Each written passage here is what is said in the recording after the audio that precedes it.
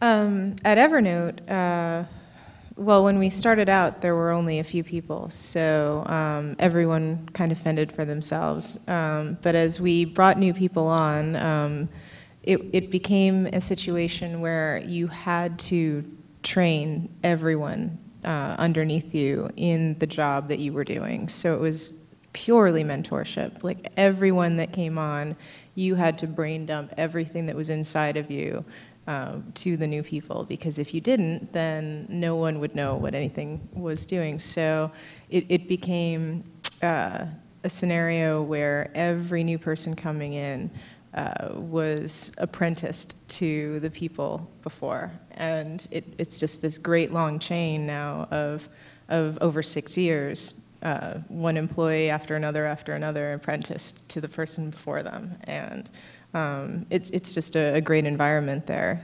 where like the old school master and apprentice. So that's pretty cool.